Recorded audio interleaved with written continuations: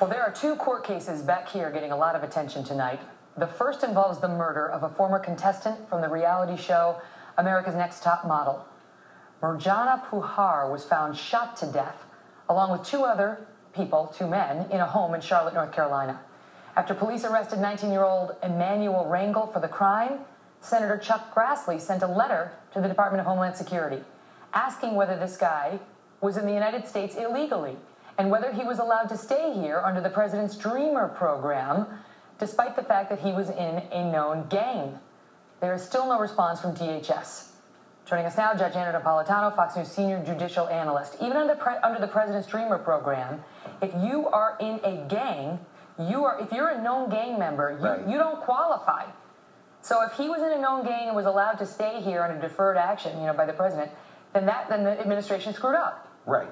Let's set some basics. Senator Grassley says he has a source. We don't know who the source is. And he's asking to confirm this of DHS. Correct. He's received no response thus far. He's giving them a deadline.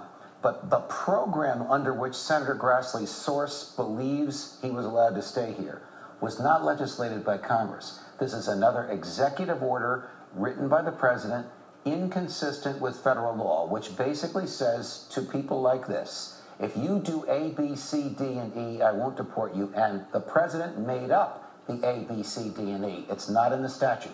This is not the part of the law. This is not an executive order that was challenged and enjoined by a federal judge in Texas 2 weeks ago. Most recently. Right. This was done 2 years ago. So far as I know, this has not been enjoined by any judge, and DHS has been implementing it. But doesn't this play into what we're going to see happen in the courts now on the president's most recent executive action?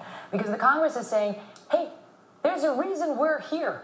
There's a reason we get to weigh in on the law when it comes to illegal immigration. And that reason is the Constitution, which says the Congress writes the laws and not the president. So when the president writes the laws and the Congress does nothing about it, and the whole government apparatus follows the president's newly written law the way he wants it to be, Congress is as much to blame as the president is. We should not accept this sitting down. Whether you think these people should be here or not is not the story. The president shouldn't be making that decision. Only Congress can. Well, and clearly if this guy was a confirmed gang member who was here and never should have been here, it's insane. Then the question about whether they can enforce their own executive orders according to the criteria the president sets with his pen and his phone is going to come up again in the context of his new executive order as well. I want to switch gears because there is a terrible case out of Fairhaven, Massachusetts, where an 18-year-old named Conrad Roy committed suicide, and now a friend of his, a young woman,